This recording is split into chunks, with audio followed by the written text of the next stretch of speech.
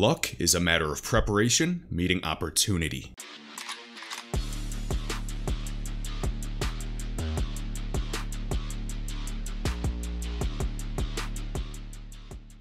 What is up, guys? Kevin Cage here with another XRP update. Got a really interesting video for you today, and I just want to kick things off saying thank you so much for all the positive feedback in my most recent video yesterday. Really appreciate it, and I hope you guys found that valuable. So we're going to be going over some very interesting things today, including this patent that is owned by Ripple, but I want to discuss the Bitcoin price chart. And I know I tweeted this earlier, just saying FYI, we still haven't had our blow off the top moment yet.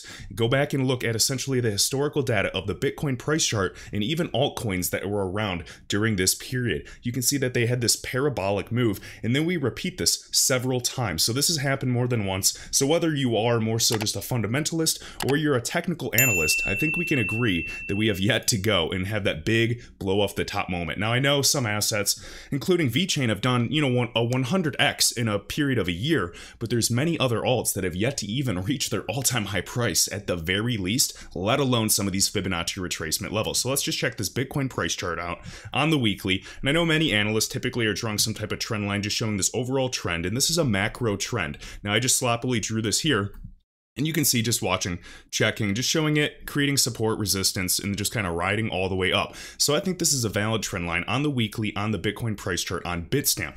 Now looking at these parabolic moves, we finally break through and create new all-time highs, moving up almost 2,000% right there. And this is in March 2013. Coming down, doing this little retracement in this type of recovery. And notice this recovery, and then finally breaking through, creating a new all-time high, and moving essentially from, at least right here, a good 900% move. Then we enter another bear market, consolidate, accumulate, move, move. Start challenging up to that all-time high. We move again and break through, and then do essentially a 2,000% move yet again. And that is the day that we know when Bitcoin essentially almost hit $20,000 in 2017. And then after that, what happened? Well, Bitcoin started coming down.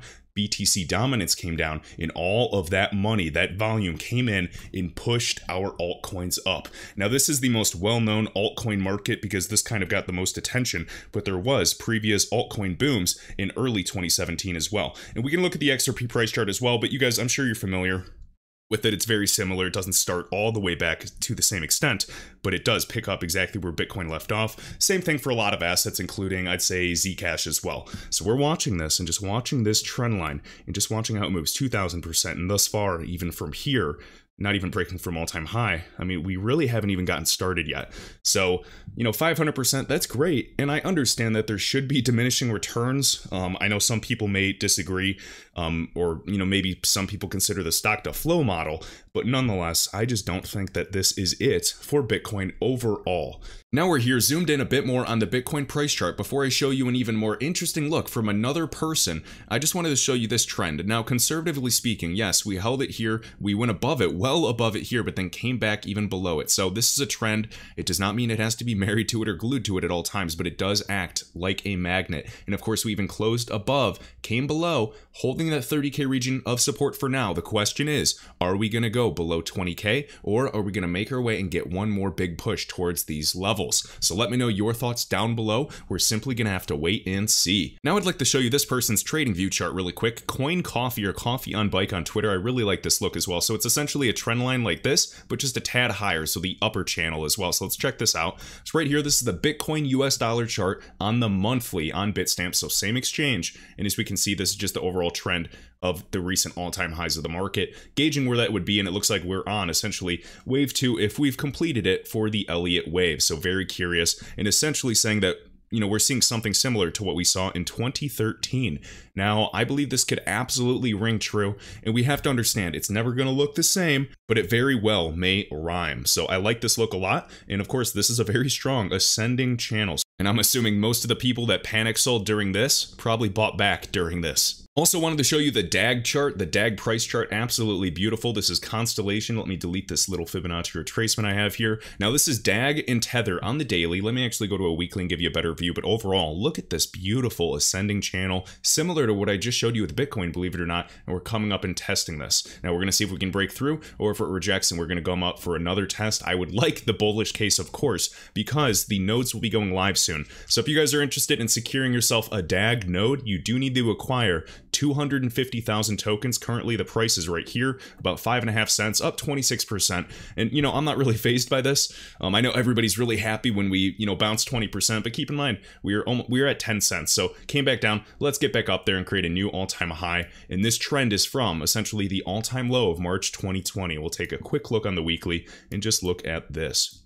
And of course, as this asset was coming down, really got started in January, doing a 600% move from, you know, the bottom up to here. That is absolutely beautiful. And then we came down and even back tested this previous level of the previous all-time high in August 2020. So I personally did not think we were ever going to back test this level. And it just goes to show you can never speak in absolutes. So I was wrong. I could have definitely had an opportunity to potentially double or triple my bag, but I just continue to hold, of course, because most of us were in this a lot earlier. But just wanted to show that. Very interesting.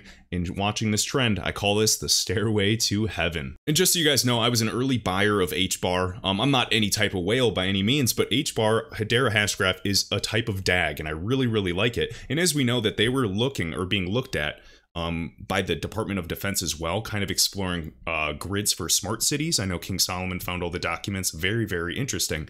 Well, DAG, the reason I like this hidden little gem, Constellation, is because it's one of the few organizations actively working with active contracts with the DoD of the United States. So very interesting. I think it's well worth your time to at least take a look at this technology, and they have a very interesting roadmap ahead. You can even purchase DAG right in their Stargazer wallet, which is a Chrome extension that I utilize as well. So this is one of my lower cap assets that I'm really excited for to hold for the future. Next up, before going over the XRP information, we do have iTrustCapital listing Yearn Finance. So this is available in your crypto IRAs. Keep in mind, all profits, if you have a Roth IRA like myself, will be entirely tax-free. So links are in the video description to get your first month free as well. If you want to read a little write-up they have available, and there's plenty of other digital assets. And I believe there's going to be much more on the way by end of year. Okay, now to get into the good stuff, guys, shared by X_Anderson. We have a patent by Evan Schwartz, very recognizable name. We have Stephen Thomas, the former CTO of Ripple, also the co-creator of Interledger Protocol, ILP, which is huge. And of course, we are familiar with their connections to the Bill and Melinda Gates Foundation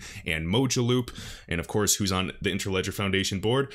Costa Patek, Costa or Constantine. He's the gentleman that architected literally SwiftNet. So you can't make this stuff up, and you know, you can validate all of this on LinkedIn right now. He's sitting on the board of Interledger, the Interledger Foundation. So of course, Stephen Thomas is one of the creators of this, and he's also the CEO of Coil, guys. And Coil is all about web monetization, streaming of payments using XRP in the XRP ledger.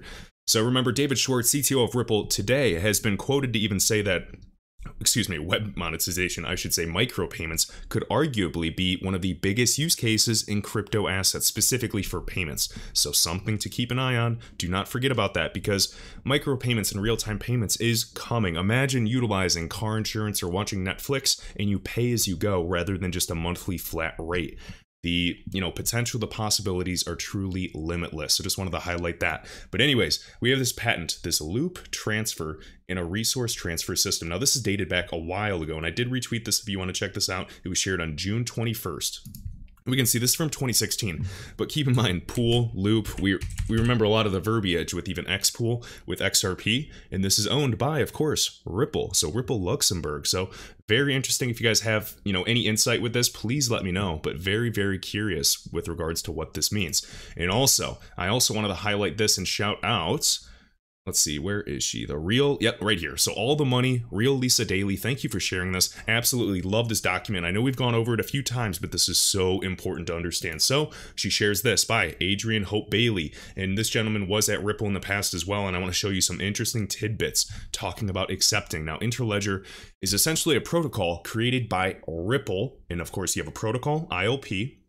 You have the ledger, XRP ledger, and then you have a digital asset to be that medium of exchange or that bridge asset or transfer of value, XRP. Now check this out. So just kind of speeding through this, talking about essentially the fragmentation in the payment system today. And this is still an issue today. And of course, we've heard, let's see, Apple has been quoted to say, and even Stephen Thomas shared this, Apple called, it was either ILP or it was a Coil. They called it the Amazon Prime of payments. That is the biggest compliment I could ever imagine. So, of course, Ripple documents have actively shown Airbnb, Uber, Amazon back in the day, and typically you need permission to show them in your illustration. So you guys can imagine, of course, Google Ventures is an early investor in the company Ripple. So just kind of looking at these payment options to see the fragmentation that's existing today, speeding through this, and we're going to kind of scroll through this quickly, and I want to show you a few things. So 2% of Tanzanians have a bank account. Okay, so there's a huge population of unbanked and underbanked, typically around 3 trillion people in total that are underbanked, I should say. We have 32%, though, actually have a mobile money account. Interesting. So, don't really have bank accounts in those regions, but those that don't, they typically have a mobile money account. Very interesting, is it not? And so you guys can see a lot of groups like M-Pesa, we've talked about their connection as well with even Mojaloop and Interledger Protocol, no surprise. And I believe even XLM with Stellar. But nonetheless, the payment space is highly fragmented today. You can see Venmo, which I'm sure a lot of people in the United States are familiar with. You can see, Alipay, remember what we talked about yesterday with, of course, DLocal, and then, of course, M-Pesa. So there's a lot of these groups, but they can't really interoperate, meaning they can't settle money and, value together interchangeably in real time. So payment networks today, this is the problem. We're disconnected. You have banks that have payment networks and their own ledger accounting of who owns what. You have blockchains now. We have mobile money accounts, and you also have online wallets with all these crazy applications and things that exist today. Blockchain, although it's great, and blockchain is nothing more than a basic accounting system that can change the game forever, there's still an issue. We're missing the secret sauce, so to speak. Well, we need internetworking, between networks, or, interledger between ledgers for payment networks. So now we need something, a protocol to connect banks, blockchains, whether that's XRP Ledger, Bitcoin, Ethereum, Cardano, anything, to mobile money, to online wallets. Interledger, internetworking for money, internetworking for value. And this is why this is such a big deal. So let me kind of speed through this really quick, and then we'll call it a day with this. And then I want to talk about Flare Network. So overall, the adoption strategy, mentioning with micropayments, Codius, still alive and well, believe it or not. We have digital assets mentioned such as XRP and Ethereum, central banks, Bank of England, which is a paid RippleNet client. We have blockchains such as Hyperledger Quilt, beautiful. And remember recent news, I think it's been less than 6 months, with Amazon Quantum Ledger Database. We have the mobile money, Mojaloop, which is essentially backed by Bill and Melinda Gates. And then we have, connecting to banks as well, you have Ripple. And friendly reminder, Ripple is after wholesale, not retail. That is a lot. That's big money, guys. That is interbank settlements between central banks. Very, very big money. Okay, and we're not talking about retail CBDCs. Of course, there's utility there, and there's a lot of assets that can target that. XRP is targeting wholesale interbank settlements. That is big money. So just wanted to share that, and you have some very recognizable names here. All right, marketplaces, we could go on and on as well. Next, so of course, this is the Flare Network's blog post, just kind of laying out some recent information as well, and essentially all the drama that's been happening recently. I'm sure you guys are kept up to date with all of that, with the distribution, then the voting and governance, and bickering on Twitter between the community members.